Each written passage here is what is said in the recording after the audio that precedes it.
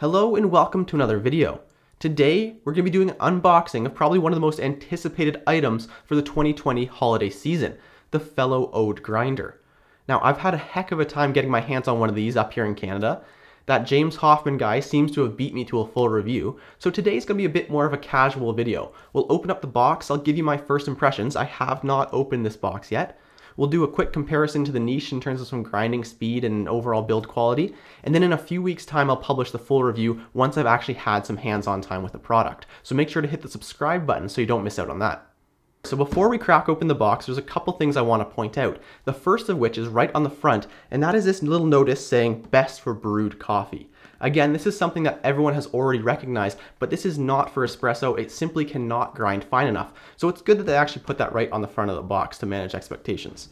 Another good thing that I like to see on consumer level products is right on the bottom here, it says for household use only. This is good. You should know this already at the price point it's coming in at. This is not a commercial grinder, so it's nice that they have that little disclaimer. Going around the rest of the box, it's nicely built. They've got a full diagram going over the features on the back, and you have the Fellow logo on each end. So overall a good feeling box, a heavy feeling product. Let's open it up.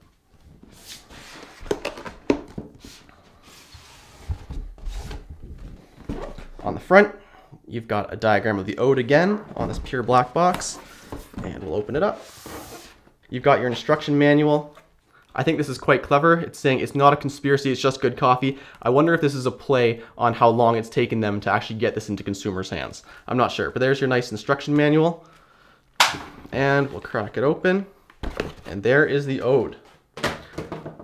Like I've said, I have not opened this. This is my first time opening it, so you get a true first impressions that I'm feeling about the build quality and all of those things. Let's get this open. Set the box down. We'll try to get this out somewhat gracefully.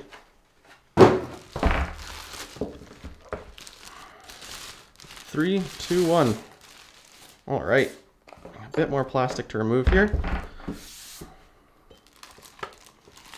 Okay, there we've got that lid with the brew designations on the inside.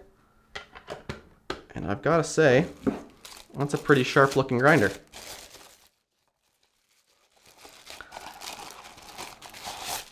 And there's the dosing cup. That's a nice dosing cup. I haven't quite noticed in other people's videos because they mostly have the lid on, but this is all really nice metal. It feels high quality. All right. That's a bit tough to get on. All right, there we go. And nice. That little magnetic attachment. So, I don't quite know which way to have this. Whoops. And what's that? Oh, and we've got a little grinds brush as well. I can't tell if that's metal or plastic. It almost feels like plastic. So, grinder, grinds brush, instruction manual, that's all you're getting in the box. A fairly simple package. I don't know what else you'd really be expecting. Let's take a quick look at the build quality. Again, this is my first time actually seeing the grinder. We have the grinds knocker there.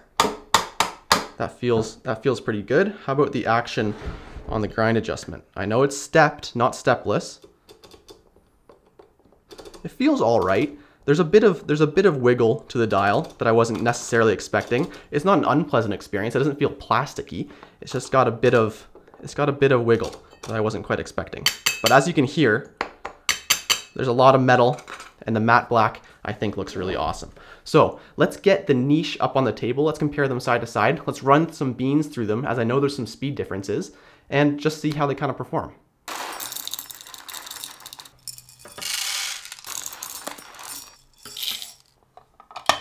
All right, so I've got 18 grams loaded into both the niche and the Ode. I've turned the niche to the filter and drip type of coarseness range so that they're approximately the same. It won't be exact, but this is just a rough speed comparison. So before we do that though, I noticed something odd when I plugged in the Ode for the first time. Let's see if you can hear it. So there's the beep, but then there's also an electrical hum. And that doesn't go away. Whether it's running, whether it's stopped, that's always there. And it's loud enough that I wouldn't want to have this plugged in my kitchen at all times, because my kitchen's right next to my living room. And if there was no other sound, you could definitely hear this. Take a listen. So I don't know if it's a defect of the particular unit that I got or if it's throughout the whole range, but that's actually quite significant for me, that you'd have to unplug and replug in the Ode each time you want to use it. I'm going to reach out to them and see if that could potentially be a defect, but that electrical hum is quite loud. Other than that, let's move on. Let's flip both these on and compare their grinding speed.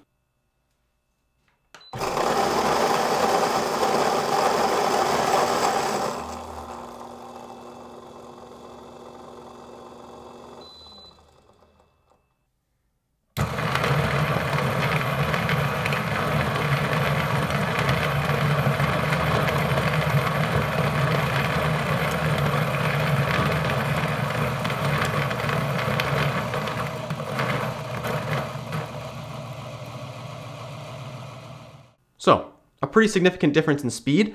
We won't get into doing any testing of the coffee flavors. We won't be looking at the grinds right now. This was just a rough comparison of these two in terms of speed. Build quality wise, they seem quite similar. Speed wise, the Ode seems about twice as fast on a relatively similar grind setting. So I look forward to seeing these two kind of head to head in the full review. Again, hit that subscribe button so you don't miss the full video, and I'll see you in the next one.